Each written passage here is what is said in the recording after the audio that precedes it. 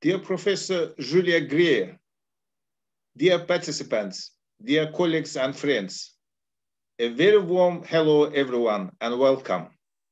Welcome to the inspiring online seminar series of TÜBİTAK Research Institute for Fundamental Sciences, which we organize for national and international audiences, relying on the unifying feature of science for humanity that surpasses geographical boundaries, languages, races, and cultures, providing us with the power and wonder of shared ideas and understanding.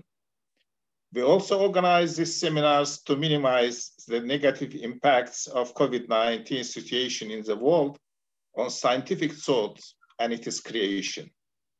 With this in mind, it is my pleasure to let you know that this evening we have another wonderful episode of our interdisciplinary seminar series. And I have a distinct pleasure and honor to introduce you our very special speaker, Professor Julia Greer from California Institute of Technology. Professor Julia Greer has kindly agreed to join us for this seminar, and she is going to give a great talk entitled Materials by Design, Three-Dimensional Nano-Architected Metamaterials. Professor Julia Greer is a Robin and Donna Mettler Professor of Material Science, Mechanics, and Medical Engineering, and the Director of the Kavli Institute at Caltech. Greer's research focuses on creating and characterizing classes of materials with multi-scale and microstructural hierarchy with combined three-dimensional architectures with nanoscale induced material properties. Her specific topics include applications of three-dimensional nano and micro-architected materials in chemical and biological devices, ultra-lightweight energy storage systems, filters for purification, and chemically assisted separation, damage-tolerant fabrics, additive manufacturing, and smart multifunctional materials. Professor Julia Greer obtained her Bachelor of Science degree in Chemical Engineering with a minor in Advanced Music Performance from MIT in 1997 and a PhD in Material Science from Stanford University. She worked at Intel Corporation between 2000 and 2003 and was a postdoc at Palo Alto Research Center in California from 2005 to 7. She joined Caltech in 2007 as an assistant professor and was promoted to full professor in 2013. Professor Julia Greer has earned many awards, such as being named a CNN 2020 visionary for her work investigating how materials behave at nanoscale. Hige Award for the of the American Association for Advances in Functional Materials, and many others. She was named a Vannevar Bush Faculty Fellow by US Department of Defense. Her work was recognized among top 10 breakthrough technologies by MIT's Technology Review. Julia Greer is also a concert pianist. With this, I want to thank once again Professor Julia Greer for joining us this evening. Julia, we are very honored to have you with us. Здравствуйте и доброе утро. You are welcome to begin your talk, please. Thank you very much. It's actually, you keep on saying evening, but for me, it's just the morning here. It's just about 9 in the morning. So yeah, so здравствуйте. Thank you very much to my host, and certainly doing this in the virtual platform has become the new normal. So we're all doing this virtually. So I started sharing screen. Let me do this one more time here for you. Can everybody see my screen?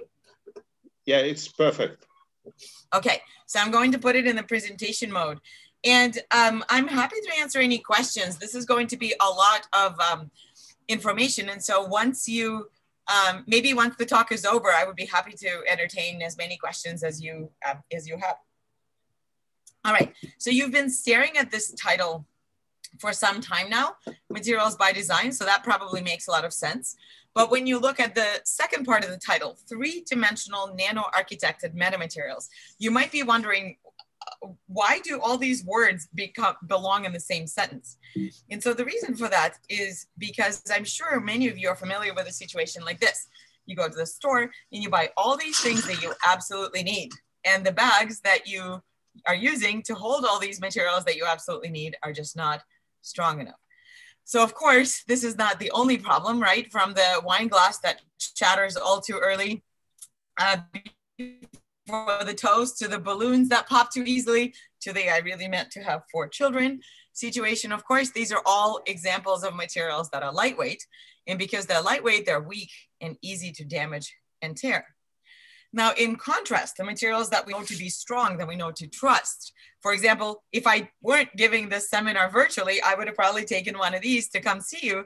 So the weight of a Boeing 747 is roughly 1 million pounds. So if you do a very quick calculation, if I were to fly to Istanbul to see all of you at 5 gallons per mile at $2 a gallon, my ticket would have cost about $73,000, right? So I'm glad that you would have probably reimbursed me. So thank you for that.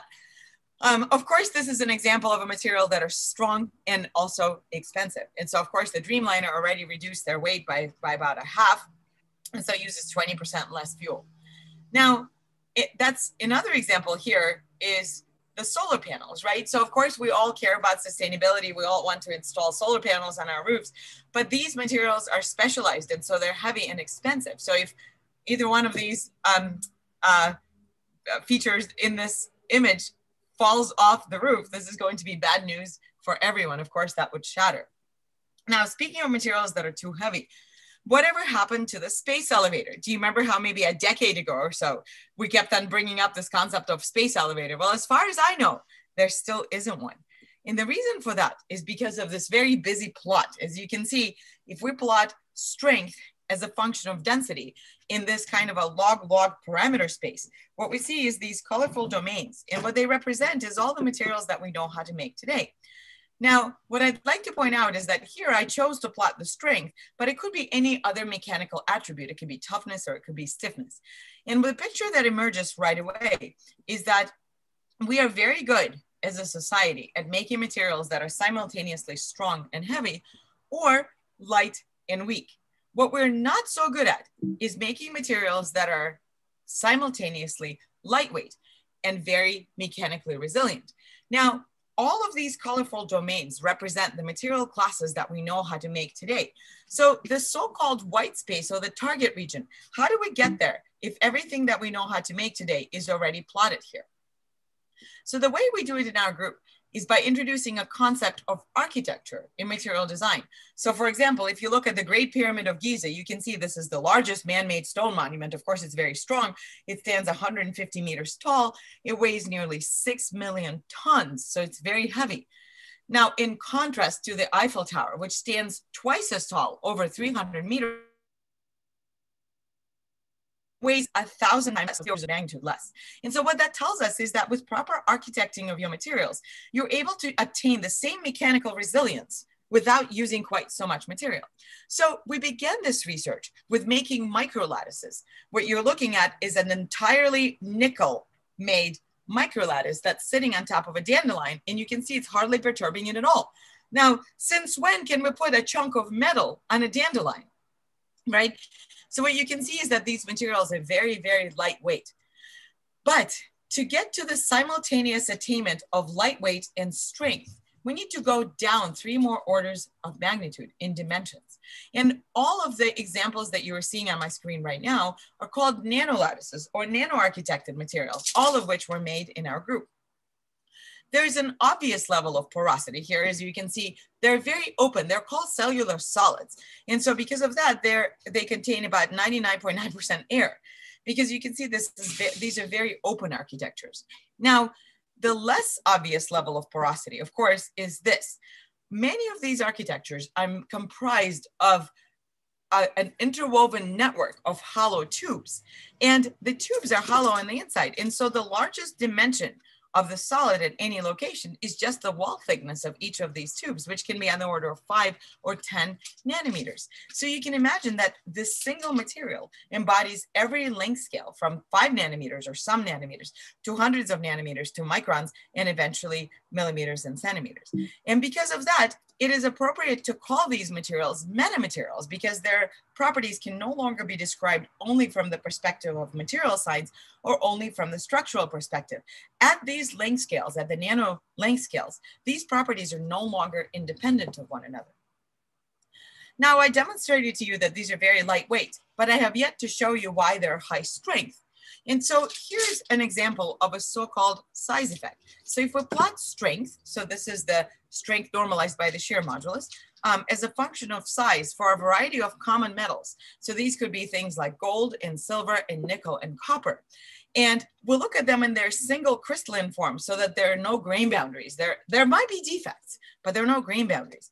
What emerges is this very, very strong strengthening. Now, again, this is a log-log plot. So in a log-log plot, of course, a linear slope indicates a power law. So this is very powerful strengthening. And what that tells us is that if you take a very malleable piece of gold and reduce its dimensions to about 200 nanometers, it becomes very strong, as steel. Okay, so this is the example of a size effect of smaller is stronger. Now, if you take exactly the same metals and change their atomic microstructure such that they now contain grains and grain boundaries, all of a sudden you see that this effect is reversed and smaller is now weaker.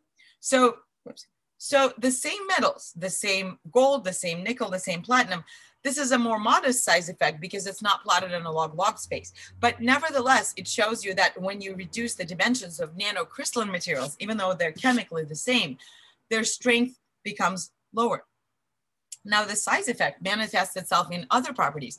For example, if you look at glass, so we know glass is to be very shatterable, but at the nanoscale, if you look at the tension of this single glass nanorod whose dimension is 150 nanometers, watch in this region where, right in here, you can very clearly see it forming a neck. Now, of course, we know that this behavior is much more typical of metals as opposed to glasses. This glass thinks that it's a metal, and you can see that it's deformed over 100% before failure, which is very unusual for glass. Now, here's the last example of what we call the size effect, and that is we are deforming a single unit cell of one of these nanolattices. This is made out of a very brittle material, titanium nitride, and you can see that the beams are bending and deflecting, and if you were to measure the tensile stress in here, it would exceed 1.7 gigapascals. Now, something that's very brittle, when it's being tensed with a stress of 1.7 GPa, should be certainly not staying intact and it would be fracturing. But you can see that these beams are able to deflect not only once, but over multiple cycles without any evidence of failure. So the takeaway message here is this: sometimes materials get stronger, other times they get weaker, and it is possible to suppress brittle failure. But all of these effects emerge only at the nanoscale. So the big question that we had in our group was, how can we harness this beneficial size effect and proliferate that onto a larger scale? And so this is where this concept of architecture comes into play. So to do our experiments, of course, all of these materials are quite small. We have to utilize a special instrument. So if you look at this center part, this is just an SEM chamber, so scanning electron microscope. Now, we've equipped it with a variety of other capabilities. For example, here's a nanomechanical module that allows us to conduct mechanical experiments. Here's an electrochemical module that allows us to conduct electrochemical experiments like batteries and energy storage. Here's a cryogenic module that allows us to conduct experiments at much lower temperatures. And so these are the so-called different inquisition devices that we use. So what you see here are, for example, different grips and different compression tips that we use. The spacing here is about 200 nanometers. So we can pull on a pillar that's only 100 nanometers in diameter or below. So we can handle very small length scales, as well as the micro scale right here. So this is what you see here with this much larger indenter tip. Okay, so now that I've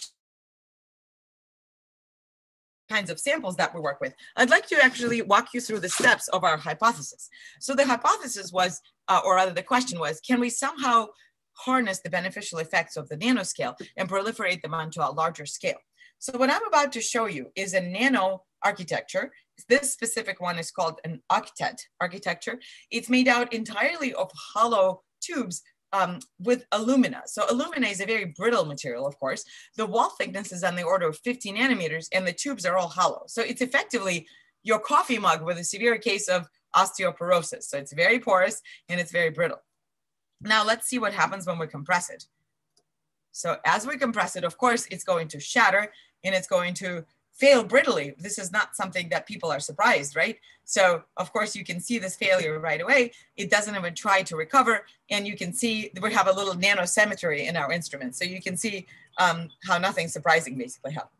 Now let's repeat this experiment, but let's change one parameter, and that is the wall thickness. We're going to deposit this material in exactly the same way. We're going to use exactly the same architecture. So it's still an octet. And the only thing we're going to do is reduce the wall thickness by a factor of 5. So instead of 50 nanometers, they're now going to be 10 nanometers, just as brittle. And in fact, it should shatter even more easily. And let's see what happens here as we're compressing this very, very brittle aluminum material. You can see it compressing, compressing, compressing. And then just as we're expecting it to fail, you can see what happens. This particular material thinks of itself as a sponge. So you can see very clearly exactly the same experiment, exactly the same architecture, and two very different responses, all as a result of the wall thickness reduction. So if that doesn't convince you that there is in fact a size effect, then I should just stop this topic right now. So of course this fully recovers. So since that time, what we've learned is that this effect of recoverability and mechanical resilience prevails in a variety of different, much more complex architectures. You can see that, for example, they don't have to be periodic. So what you see here is a so-called bicontinuous or nano-labyrinthine architecture. So it's made out entirely of a curved surface. There are no beams. And so you can see that the stress state that develops, of course, is very complex. And yet every time it recovers, and you can see this happening on the right as well with the periodic architecture where the bottom part doesn't even, is not even subjected to the compression. Now, the density of these samples doesn't have to be uniform. In fact, you can prescribe trajectories of different densities and different designs into your architecture. So what you can see here is the example of two different densities, and you can see that the bottom part is fully compressed and densified before the top part even starts feeling the effects of the compression. And that is reflected in the stress strain data as well. So you can see the two different plateaus. So that teaches us that we can prescribe the different deformation paths and perhaps suppress failure in these kinds of materials as well. Now, these architectures can be complex in the sense that they can be fractal, so that each individual beam is comprised of these cells. You can see already that each of these legs is starting to kink. And just as we're expecting it to fail right at those kink locations, because they're clearly very brittle, you can see the architecture fully recover. So what that's teaching us is that the size effect is very powerful and can indeed be proliferated onto the larger scales by this concept of architecture. Now, as you can see, one common feature of all the architectures I had shown you up to this point was the presence of the so-called nodes. So there were junctions at the where the beams meet at these so-called nodes. So to avoid the nodes, what we've designed is a woven architecture. And what you can see here is effectively a rope. And so these are comprised of various strands, like a braid or a spiral. And so at the nodes, we no longer have any of these junctions. And look at what's happening. We're able to push on a rope effectively. So we're able to tense it first and then to compress it. And you can see that it offers resistance in both directions. So it's effectively a rope that is both compressible and extendable simultaneously. And that hasn't really been demonstrated before. And so what you can see here, of course, is how much more strain these types of woven architectures are able to attain. Now, the question is, why does it happen? Why does it happen that these hollow architectures that are made entirely of brittle material are able to recover? Well, the answer actually lies in mechanics. So if you look at failure mechanisms and beams, what we know is that these hollow beams, the situation on the right, experience a local instability called shell buckling. And that is effectively what your soda can would do if you were to step on it.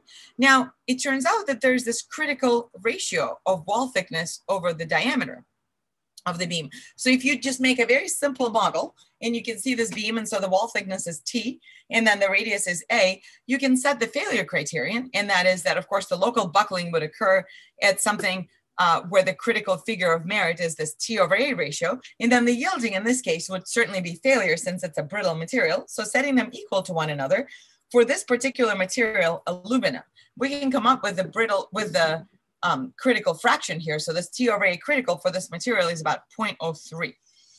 So let's see what happens here. So it turns out that for the 10 nanometer wall thickness, this critical ratio of T over A is below 0.03. And so what you can see is that for each unit cell size, for each type of sample, it fully recovers. And you can see that from the data, certainly going back all the way to the zero strain. And this image after the deformation, you would never be able to tell that this is taken after the deformation because it looks exactly the same. Now, as we increase the wall thickness and get first to the critical thickness and then exceed this critical thickness, what you can see is that the deformation becomes a lot more jerky, a lot more catastrophic, and certainly the material is not able to recover after that. So what that tells us is that the answer must lie in mechanics, right? So let's see how close we got to this theoretical maximum and whether we got into this white space. So the plot that I showed earlier of strength of density, these that you saw, in these oblong regions are the data that we had taken through the years. And what you can see, is that we already, for example, by creating hierarchical nanolattices, we're already reduced the relative density of these architectures by 2 orders of magnitude. And we certainly have ventured into the white space. And this was at the time when we started doing this work, and we and perhaps many other groups can now do a lot better in getting closer to the theoretical maximum.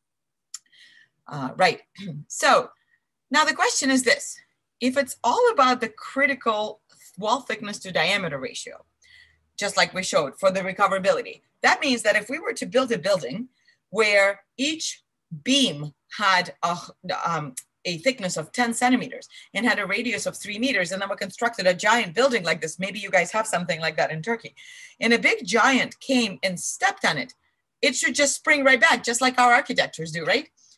So hopefully you're all smiling, because of course that would never happen, because a building would never recover like this, right?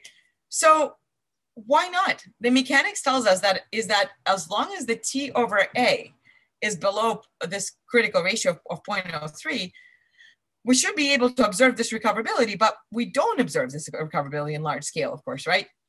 So how does the size effect manifest itself here? So it turns out that the answer is all in defects. Of course, brittle materials all fail at flaws. And before any of the beam members in a building has a chance to recover, the material will locally fail at one of these flaws, because the probability of finding a flaw or multiple flaws of certain sizes in something that's 10 centimeters thick is 100%. So when we globally apply some kind of compression, the local stresses ahead of these flaws will always exceed the globally applied stress, and certainly the material will shatter and will break before any kind of structural instability takes place, like shell buckling. Okay, so because it's all about defects, let's talk a little bit more about them, and let's use carbon as our model material. So what we made here is a carbon, glassy carbon, so you know, a pencil lead effectively, pillar. So this particular one is on the order of 1.6 microns or so, and we're compressing it. Now, you all know what happens if you push really hard on your pencil lead. Of course, it's not compressible, and it starts shattering. And look what's happening with this pillar. It's now at a stress of 5 gigapascals. So this is a very, very high stress. You can see that as we're compressing it, it's really not enjoying itself. It's bending out of plane, of course, and then it fully recovers. So this very brittle, very strong carbon material thinks of itself as rubber. So how can that be? That is very, very unusual, right? And so what we discovered is when you look very carefully at the microstructure of this glassy carbon, you see these curved strands. And even though the structure is amorphous or glassy, what we discovered is that there are small regions of graphene-like ribbons. You can see that they're separated by a very small distance of about 3 angstroms. And so these segments of graphene, or effectively sp2 hybridized carbon, is what allows these regions to shear with respect to one another without undergoing global failure. So we collaborated with a group at Tsinghua University who was able to perform molecular dynamics simulations. And what you can see here is the representation of the microstructure that we uncovered experimentally done through atomistic simulations. And you can see that these are the curved regions here of sp2 hybridized carbon. Now, it turns out that in compression and tension, this behavior is prevalent in the sense that you can extend it up to 20% tensile strain. That is unprecedented in carbon, right? So it turns out that the answer really does lie in the presence of these regions. So these very small regions with the curved graphene segments are able to undergo localized shear transformations such that they can collectively accommodate the application of the global strain. So you can see in the simulations here, for example, at a very, at a very high strain of 60%, you can see that they're extending quite substantially prior to failure here. So that's the explanation. All right, so now that we know that these building blocks, the nanoscale building blocks, are able to behave like rubber, why don't we make these architectures out of them, right? Because then they should also spring like rubber. And what we learned is that in the case of carbon, non-hollow tubes, we always destroy the nanolattices. So even though the behavior of each individual building, here's an example where the behavior of each individual building block is recoverable. When you start constructing a nano-architected material out of it, it shatters every single time and fails brittly. And the reason for that is, of course, the presence of the defects and the presence of these junctions. And so this is what I would like to highlight here, which is the importance of defects and the importance of their role in the deformation of the material. Now, the good thing about carbon, and I'm just going to skip right now to here, is that when you plot this strength versus density white space that I keep on referring back to, is that it turns out that in the limit of higher density, we're able to approach the theoretical limit much better than we were able to do with the hollow alumina nanolattices. So here's where the nanolattices are right here. And you can see that in the case of carbon, we're much more able to get to the theoretical limit. And here, if you look at the strength versus density, here's the tension and compression compared to other carbon-based materials. So there's definitely promise here. Okay, so let's switch gears a little bit and let's look at the same micro and nano-architected carbon. Instead of quasi-statically forming it slowly, like I've been showing you up to this point, let's impact it at a maybe hypersonic velocity. So for that, we collaborated with a lab at MIT who developed this technique called laser-induced particle impact test, or LIPIT. And the idea is that you have a laser pulse during which you accelerate these particles that are on the order of 10 to 40 microns in diameter, and you're able to document it and to image it as this is happening. So here are some of these carbon nanolattices. You can see that these are actually quite large compared to what we usually do. Here's a scale bar of 20 microns. So this thing is about 100 microns. And now we're going to shoot one of these projectiles at it, and then let's see what happens. So here's a movie that shows one of these projectiles as it hits. It's effectively a small bullet, right? So as it hits this material, and what we are discovering is that there are 3 different regimes. Sometimes the response is entirely elastic, so it just rebounds. The second type of response is projectile capture. And then the third type of a response is the projectile rebound. So where the projectile hits the nanolattice, but it's not elastic. There's an impression left, and then it rebounds. So it looks like there is a certain degree of impact resistance that these materials offer, which is very exciting for us. So we can plot the rebound energy as a function of impact energy. Of course, the one-to-one is what you would have. So you would always have the ideal impact mitigation. And if you compare our materials at the relative density of about 14%, you can see that this is the inelastic energy. Of course, this is the absorption energy. And then this is the rebound energy. So we're come pretty close to that. Now, this is for the relative density of 14%. So these are very, very porous. Now, as soon as we increase the density to about 23%, so it's about 1/5, right? So they're still not very dense. You can see that we get very close to the ideal impact mitigation in the sense that all the impacts are absorbed. And when we plot the specific impact energy, of course, that's normalized by the density or normalized by weight, you can see that our materials actually outperform Kevlar and many other materials that exist today, especially at the impact velocities that approach 1 kilometer per second. So we're very encouraged by these results and are hoping that maybe there will be some impact resistance and shielding that they offer.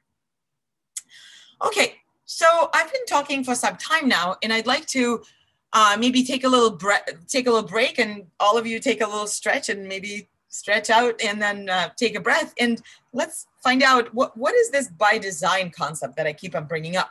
Because up to this point, I've shown you a variety of different architectures, and that they're exceptionally lightweight, and that you can deform them in a variety of different ways, and that they will exhibit mechanical resilience and recoverability even under complex stress states. But how is that by design? And so the analogy I'd like to draw here is with coffee. Of course, all of us enjoy this beverage. So 20 years ago, the coffee situation was, how do I take my coffee? Seriously, very seriously, right? So people would just either drink coffee or not. Now, 10 years ago, we became a little more advanced, and now you can have the coffee either black or white, in the sense that you can either have coffee with milk or just coffee by itself, right? So only 2 choices. And of course now, and of course in Turkey, you people are the coffee experts, right? And now if you go to Starbucks or to any coffee shop, you know, you have this half calf, half decaf, double latte, skinny cappuccino, you know, with cinnamon, and etc. So the number of choices just in the world of coffee has exploded. And so now we have the freedom to design our own coffee, right? And so that is exactly what happened with the materials world. So as we've been working with these architectures, what we found ourselves doing is that we can explore the different chemistries and the resins that we put together when we manufacture these materials. And instead of buying the commercial resins, we can start synthesizing them ourselves. So this is the work of my former student a couple of years ago. What you can see is that this nickel ion is now is captured inside of an organic outer shell. So the nickel ion is at the core, and now you have this organic shell. And when you undergo this acrylate-based reaction, where you effectively cross-link this polymer in response to the laser light, what you end up with is an architecture that I'm showing you here that contains nickel. Now, as we're looking at this architecture, it's about 10, the unit cell size here is about 10 microns, and each beam might be about 2 microns diameter. Now, this particular resin contains both the nickel and the organic material. So how do we get rid of the organic material? Because ultimately what we want, of course, is the nickel. Well, one way to do it is by burning it. So undergoing this process called pyrolysis, we can burn off the organics and end up with an entirely nickel microstructure. Now watch specifically the size of the unit cell here. And the unit cell size here, so it keeps on jumping, about 2 microns. So it shrunk from about 10 microns and 2 micron diameter to about 2 micron unit cell and 400 nanometer diameter. Now, when you look at each individual beam, you're kind of scratching your head saying, well, these are very porous. They don't look so nice. And also the question is, how nickel is this nickel? Is this really fully made out of nickel? So we did quite a bit of chemical characterization. You can see that mostly it is indeed nickel. We did some microstructural characterization using the TEM transmission electron microscope. Now you see the grain size here is on the order of 20 nanometers. So it's very nanocrystalline, and it's mostly nickel with some nickel carbide and just a little bit of nickel oxide. So now let's look at the mechanical behavior of this material. Now I'd like to point out again, it's nanocrystalline, it's nanoporous, and it's not exactly pure. So according to any metallurgist, this is a terrible material. It's a very low quality material. It has impurities, it has pores. So it should be relatively weak. It shouldn't have a good strength, right? Now, as we're compressing this material, you can see that it behaves just like any cellular solid would, but it doesn't recover. Again, something that we would expect for a metal. But here's something interesting. When we compare the specific strength, and what I mean by that is the strength normalized by density of a bunch of typical metals. So this is titanium, aluminum, and some and silver, some other alloys. For a variety of commercially available additive manufacturing methods, what we can see is how quickly the strength deteriorates as a function of the feature size. For example, most commercial techniques are able to produce 1 millimeter features very well, and you can see the strength is very high. But as you reduce it from 1 millimeter to 100 microns, just simply a factor of 10, you can see that your specific strength falls by 2 orders of magnitude. So what that tells us is that at our sizes, if we were to just extrapolate this plot, we should be somewhere over here. But when we plot the nickel, the very low quality, the so-called low quality nickel of our work, and compare its specific strength to that of other available processes, what we can see is that its strength is comparable to something that's about 500 microns in dimensions. And so what we're learning is that we don't sacrifice the strength. We don't have this rapid decrease in strength. And effectively at the nanoscale, materials become much more robust against the defects. So this is a very promising result. Now, taking this one step further and venturing into the world of metal oxides. So for example, titanium dioxide, is a very useful material for nanophotonics. And what you can see here is it's a similar process, but now we have the titanium ion. Of course, it's 4-valent, and so it's coordinated with 4 different alkyl chains here. And so as we're acrylating it and creating this cross-linked network, what we end up with is a woodpile architecture of rutile titania. And what's amazing is that we can induce a photonic band gap. So here's some simulations that show the dispersion relation for titania. And here's some real experimental data that shows this reflectance at particular wavelengths. And what we're discovering is that as we're shrinking the periodicity in these woodpile architectures from a little over a micron to a micron and below a micron, you can see that this reflectance peak shifts more and more towards the mid-IR range. And so you can see that it's possible to use these additive manufacturing processes to elicit a photonic response as well. Now, this whole acrylate-based chemistry that I showed you, it works very well, but it's a bit toxic. So the acrylic chemistry is not exactly very good for the environment. So we have been exploring other ways of creating the same or maybe different kinds of metals in oxides. And what my students came up with is the hydrogel-based synthesis. So you take a hydrogel, and of course, this is all aqueous environment, so it's all just effectively water. And what you can do is leach in and swell in various metal salts. In this case, it's zinc NO3 into this polyethylene glycol hydrogel.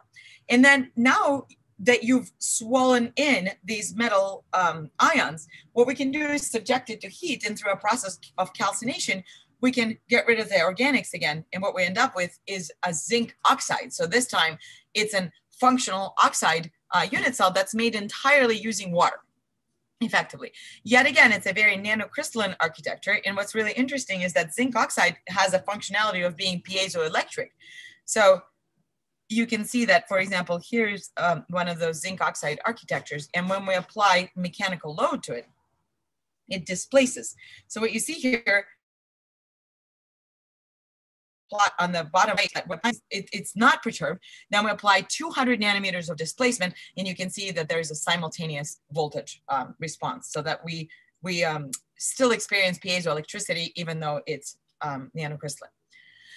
Now, from metal oxides, the question was, well, if we made the metal oxides, can we further reduce them to their parent metal?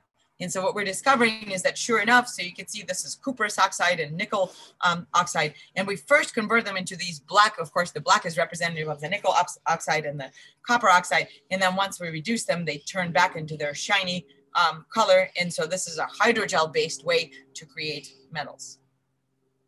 Now, these nano-architectures are also quite versatile in the sense that we can chemically functionalize them with different moieties. So you can see we can attach various aromatic parts, various alkyl chains, maybe some alcohols, something that's hydrophobic, something that's hydrophilic. Now, the important thing here is that we can attach an agent here called NBAC, which serves as a good protector. So with the NBAC functionality, you can protect and deprotect an architecture and then attach other things to it. For example, DNA. So what we were able to do is to attach some DNA to these architectures into a membrane, which can then bind to a variety of different chemotherapy drugs, for example. So this, in this particular case, it's doxorubicin that binds to the architecture and is able to function in blood and, for example, wick away excess medication for a chemotherapy patient.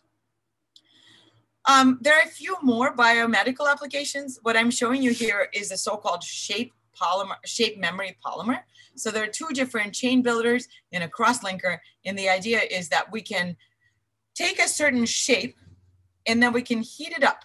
And as we're heating it up, we would deform it into a configuration that we want.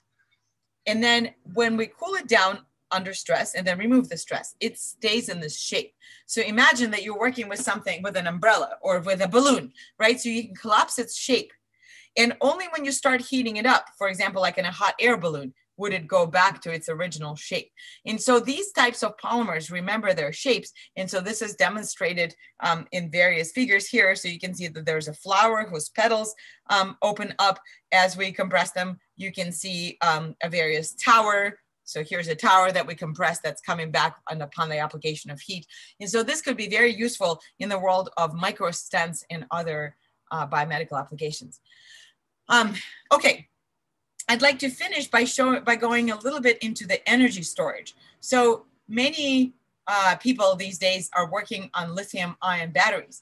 And so using this kind of an approach that I just showed you, this hydrogel-based approach, we set out to make a complex oxide. So this is lithium cobalt oxide. And it's a typical material for cathode chemistry in a variety of different batteries. And so what we fabricated is a carbon-based anode and an LCO, or lithium cobalt oxide based cathode. And so when you put them together, so here's the carbon anode, it's all fully architected.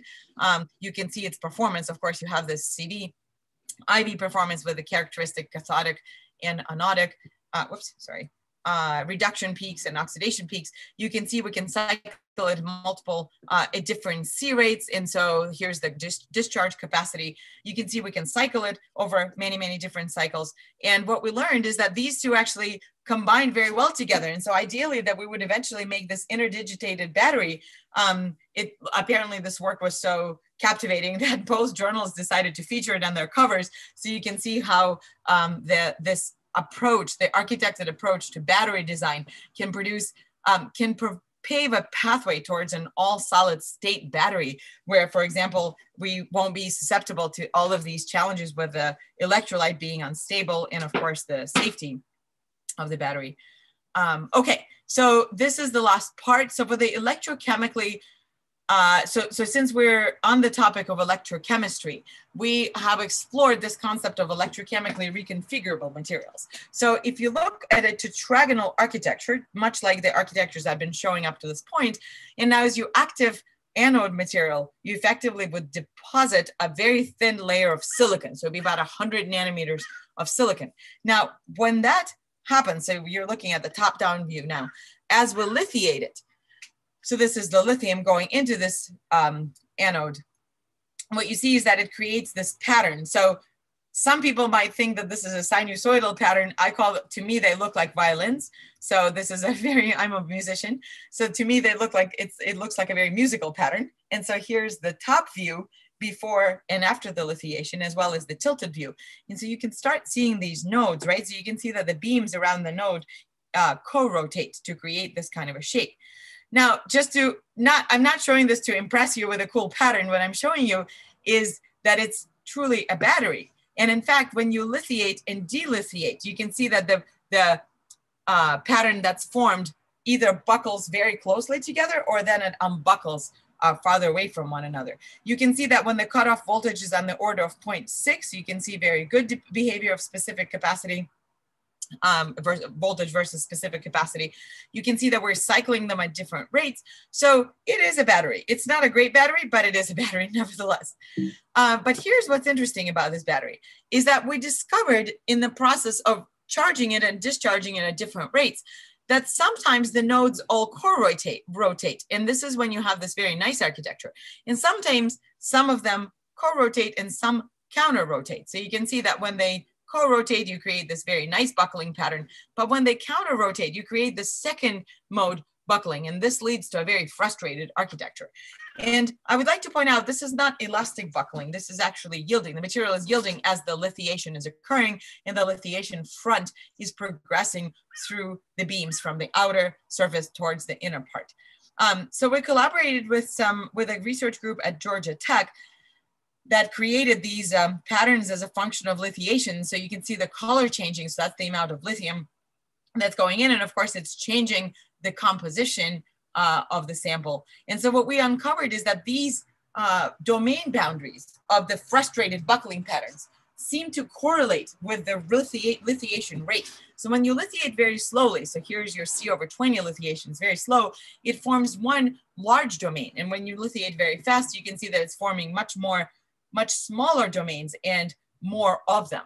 So it's effectively, to us, it looks like a model treatment for the so-called icing model, where you have these ferromagnetic and anti-ferromagnetic switching behavior. So once you incorporate a coupling coefficient and start to recognize that there's a correlation between the rate parameter, which in our case is the lithiation rate, and in the case of the Monte Carlo simulations is this KT parameter, so it's the thermal contribution, we can see very similar behavior. So these images at the top are actual renditions of our SEM images, and the images on the bottom are computations. And so what we were able to show is that there's a band diagram that you can create as a function of lithiation. So when you start off with pure silicon, there are no band gaps. Of course, you have every state occupied. But once you start lithiating it, for example, here's a band gap that emerges. And then as you start lithiating it further or delithiating it further, which corresponds to a more relaxed pattern, you can see that these band gaps shift.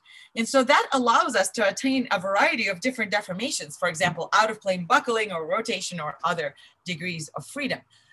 And that tells us that we can actually utilize these defects to our advantage. And what I'm about to show you here is this.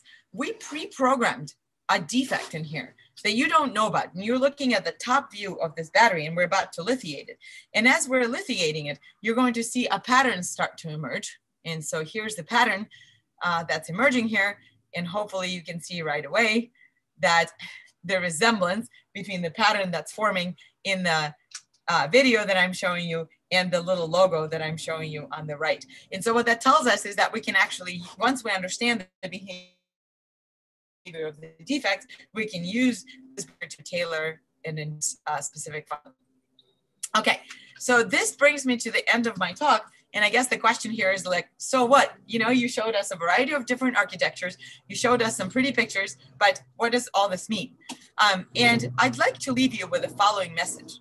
If you're clever about three very important aspects of material creation, one of them, of course, is the specific architecture that you're using to develop your new material. Does it need to be periodic? Does it not need to be periodic? What kind of underlying constituent solid you're using, and what functionality are you hoping to elicit? That plays a tremendous role in governing how your material will behave, and especially affects its density and weight. The second part is the nano size effect. How does your specific material respond to the nanometer length scale? Does it become less brittle? Does it become stronger or weaker, or maybe it's not affected at all? So it's very important to understand the various aspects of the size effect when you develop new materials. And then of course, the third aspect is the atomic level microstructure. Is your material crystalline or amorphous? Is it single crystalline or is it nanocrystalline? And those are all very important aspects. So if you're clever about these three specific tuning knobs, so to speak, you can create entirely new material classes. And the reason why you would want to do that is so that we can start living in a world where instead of hearing aids, you can just write the cochlear bone directly in your ear. And so you would never need to wear these bulky hearing devices. Your iPhone 83 would hold its charge for 83 years without needing to be recharged. Of course, we're going to be able to build much more reliable and much more capable batteries. The balloons are no longer going to need to be using the helium, which is a precious resource actually, because vacuum is lighter than air. So as long as these materials can be made very stiff and non-porous, then we would be able to simply evacuate instead of using helium. Here, of course, these are Christmas ornaments, not very relevant for the season, but the idea is that we can prevent them from shattering, right, from using these architected materials so that you wouldn't break them or injure yourselves anymore. And then this is probably my last example. So it's getting to be late for you, so maybe you would enjoy a little bit of dessert afterwards. So what I'm showing you here is some chocolate. And our latest pursuit is chocolate nanolattices, which are 100% taste, 99.9% air, and 0.01% calories. And so with that, I'd like to thank you for listening. Here's I guess it's an outdated picture of my group. See, we're all not wearing masks. This is 2 years ago now, fall of 2019.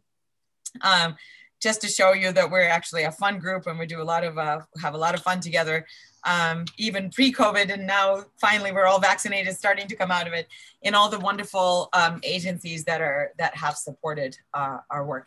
And at this point, just thank you very much for staying up late and for listening, and I'd be happy to take any questions.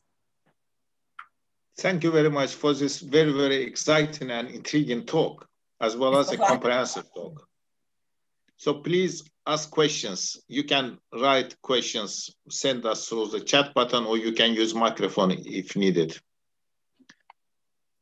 Can I ask the first question from me? Absolutely.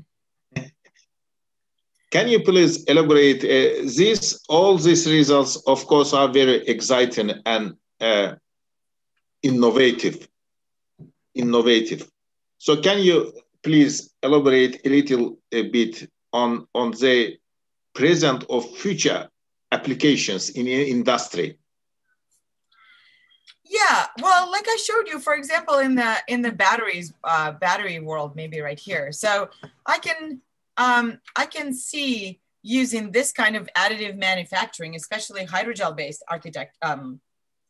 manufacturing, to create intricate geometries of these, and for example, battery electrodes, right? Or any kind of a shape that requires sophisticated shape, like tungsten, for example, is a very hard metal to work with, right? So this kind of additive manufacturing allows to manufacture parts out of tungsten, for example, right? With very intricate shapes to begin with. And so it allows the creation of just what you need. So there's not any process where you start with a large bulk precursor and then you carefully out what you need. Instead, you make what you need. So it's a lot more wasteless. It's a lot less wasteful of a process compared to commercial processes today. And it's very capable of producing specifically what you need. So I showed you some applications in nano-photonics. I showed you some applications in creating metals. I showed you some examples in the energy storage and biomedical applications, for example, creating stents. So there are many technologies that require miniaturization of devices, for example, in biomedical industry, for example, making a stent for your eye, right? Or something very, very small. So this kind of additive manufacturing of shape memory polymers, for example, would allow you to create something that's very intricate and biocompatible that can be inserted directly into your skin or into a very small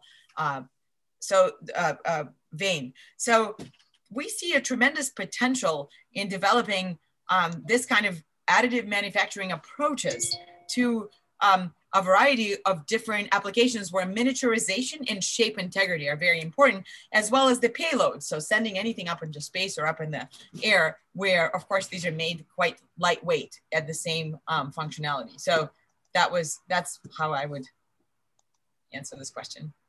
Thank you. Thank you. We have received a question from Gözde. Thank you for this great talk. How often do you use computational techniques in your research? And if you do, how useful do you think it is? We used a variety of computational techniques. So I think I showed some molecular dynamic simulations that were right here, right? So for anything where we're trying to understand the nanometer scale fundamental behavior of the materials, we very often resort to molecular dynamics. So we do quite a bit of atomistic simulations. At the larger scale, what we do quite a bit is computations that are continuum based. And maybe let me see if I'm showing you here. There's some continuum based computations that we have utilized in our work, which of course predict things like the influence of the nodes on the geometry, right? Or any kind of, or like this, I think I showed here. Yeah, so here's a computational technique, right? So this is all continuum based, and this is anything from FEM type modeling to the sophisticated models where we collaborate with other groups who develop theory, to Monte Carlo simulations. So we most certainly use quite a bit of computational tools, but we don't develop them. So we either do it through collaboration or through other means.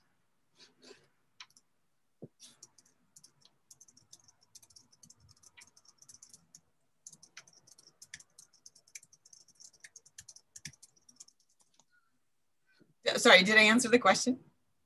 Yeah. Oh, okay. Thank you. No problem. Another question says that, what is the most challenging path of this materials design, manufacturing, testing, modeling, simulation, or other? What is the most challenging step? You know, it very much depends on the type of material that and the functionality that you are working with. So it was very challenging to develop all of these additive manufacturing processes. So for example, where's my little hydrogel based? This process was pretty hard to develop. We didn't know. So basically developing the new resins has proven to be pretty challenging because we didn't know if the chemistry was going aqueous photoresins while swelling in the different metal ions if it was actually going to work. And then we didn't know about the process of calcination if this was going to be possible, right? So creating these kinds of processes is always very challenging because we don't know what to expect.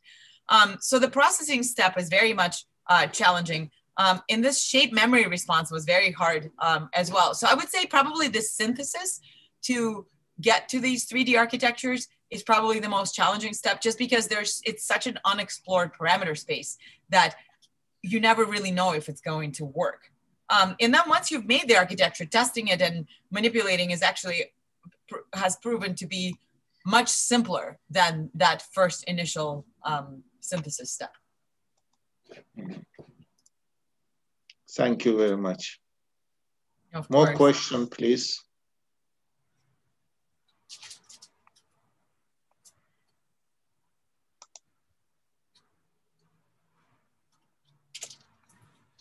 So,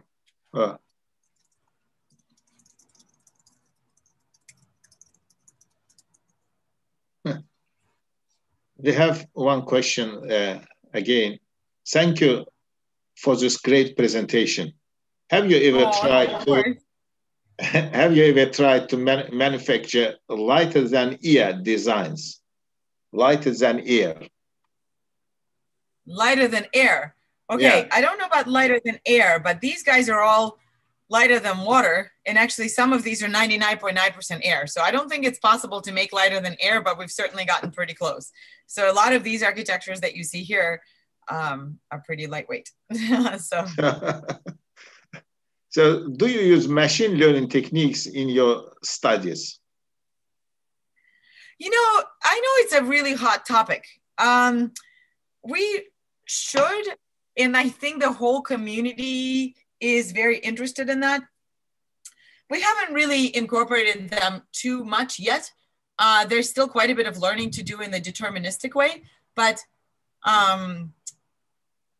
we probably will at some point to understand. We're much more interested in the effect of defects. And of course, the defects would lend themselves to machine learning in the sense of how much does each type of defect make a difference, right? So for example, in these kinds of architectures, if you take out one bar, it probably wouldn't affect the behavior of the material. Well, what if you take out 2 bars? What if you take out 3 bars or multiple bars? At what point does it start affecting the material behavior? And then can you incorporate that kind of defect tracking into the in situ process as you're making these architectures would be a big question.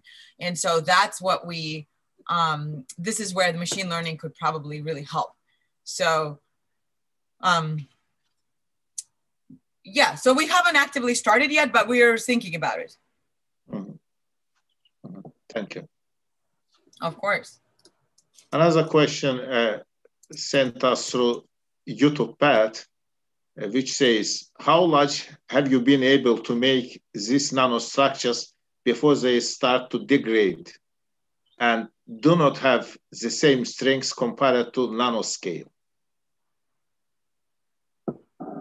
Sorry, how much do they last?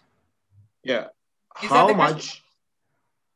how large have you been able to make these nanostructures before they start to degrade and do not have the same strengths compared to the nanoscale?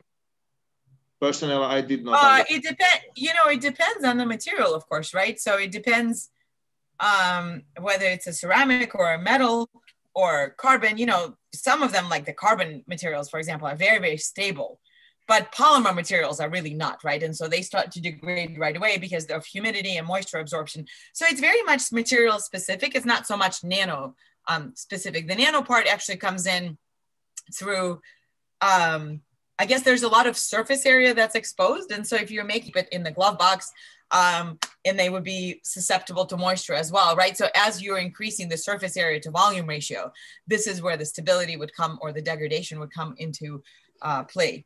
So yeah, I would say that it's a lot more of a function of the material type and a lot less a function of the architecture. But yeah, probably by exposing a lot of surface area.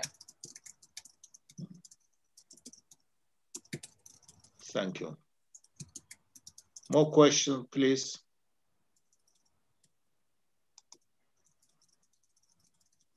So it seems that there's no more questions.